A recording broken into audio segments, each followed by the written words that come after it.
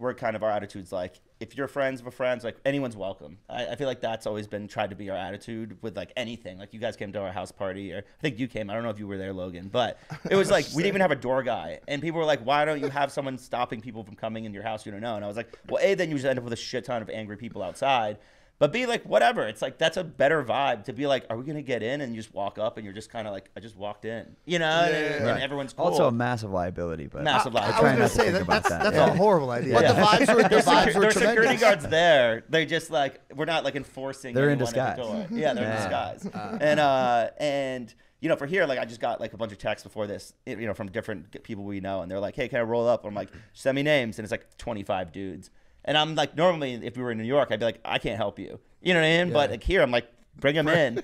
And, you know, I mean, that's bar tab right there. We got like 60 dudes up in our room. Hell yeah. It's like, same with this. We got Caitlin and the girl you brought. Yeah, raw. And that's it. And that's it. Fantastic. We suck. People think we live this glorious life, but just around a lot of dudes. Well, you do a good job. Don't get me started. No, but, yo. Seriously, the Chainsmokers parties and events have the most girls at them. Always, bro. There's always. That's all Drew over here. Dude, there's all like, if I find out the Chainsmokers are at XS, which they always are, shout out Win, shout out Encore, that's going to be a good night.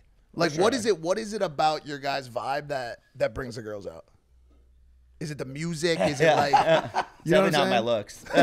Please brag about yourself now. I do think like in general, going back to saying like our intention always, like even when we were nobodies, was always just like everyone can come and have a good time. Like everyone should feel. I feel like that's like if we had a superpower, would be like the fact we can kind of acknowledge everyone in a room and make sure each person kind of feels special or at least like on the equal playing field.